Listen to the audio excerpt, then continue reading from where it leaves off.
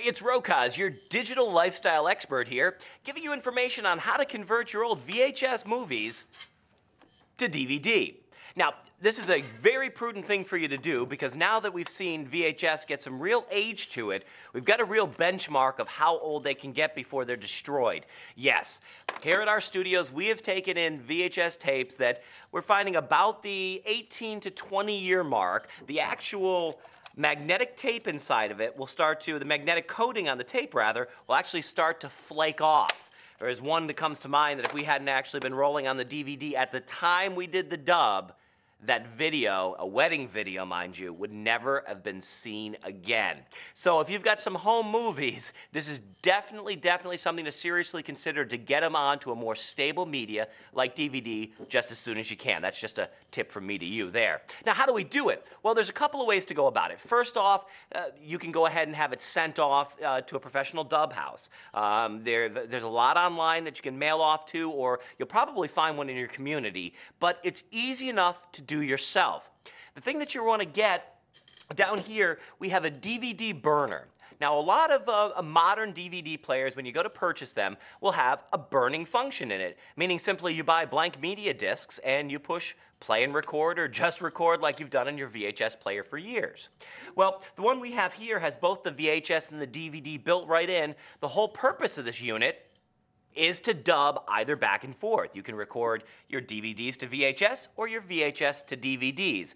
Now, a unit like this can start as inexpensive as just at or just under $100 and can go up there to the $400, $800 and then into the $1,000 and much more expensive. Definitely something to consider if you're doing it. The other reason is you may have an older DVD player and you may not even have a VHS player anymore. It gives you fresh ones. It's all unitized in one unit, and that way it becomes a good backup for your Blu-ray player. But getting it done, if you don't have it, one of these unitized units, and the dubbing, pretty much you can set it up for one-step dubbing, which is to put your blank media in here, blank media in here, and in this particular Sony unit, you just push the button on the front, which direction you want to go, from here to here, or from here to here. Now, if you have just a DVD player or DVD recorder, that is an absolute must, or a VHS player, you can go ahead and link them together. And all you have to do there is wire it with the video out from the DVD player, stopping, wire the out from the VHS player into the video in the DVD player, stopping.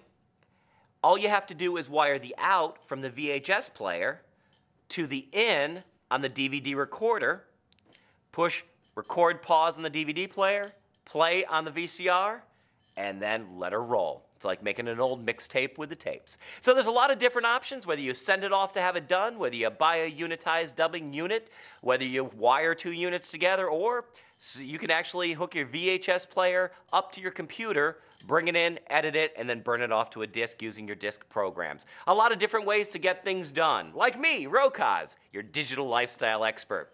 Stream you later.